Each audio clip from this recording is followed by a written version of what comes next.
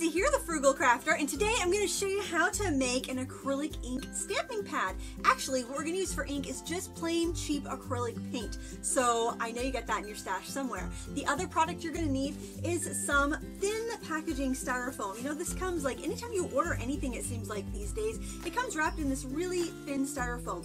And this is really great stuff to hang on to for your craft room because we're going to make our acrylic ink stamping pad here today, but it's also really good when you need to glue something or maybe like weight something down on something you've glued, because this is like non-stick. It's wonderful because it doesn't absorb the paint, so you get to use up everything you squeeze out, so it's really waste-free and wonderful.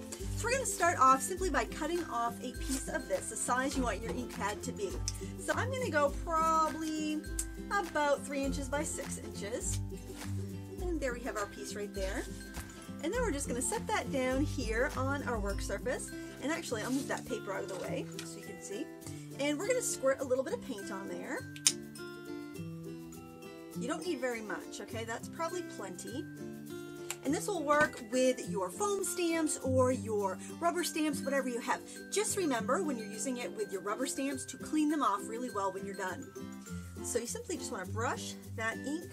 It's actually paint, but when stamping, I like to call everything ink. Just brush that across there.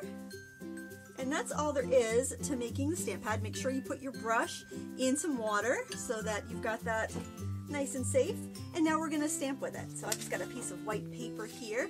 And first I'll try this rubber stamp. And I really like this for the roller stamps because the little cartridges for roller stamps are pricey and hard to come by. So this way, even if you didn't have a roller stamp for your roller ink stamps, a ink pad for your roller ink stamps, oh my gosh, first time talking today, it will work just fine. And I also want to show you using it with a foam stamp like this one right here. We're simply going to ink it up just like you would on a regular ink pad. Now you could use like a foam brush and apply acrylic paint that way, but this is way easier if you need to ink up a lot of things, I find anyway. Like if you're doing like a bunch of party favors, or maybe you're working in an art journal and you just want to have that ready to go.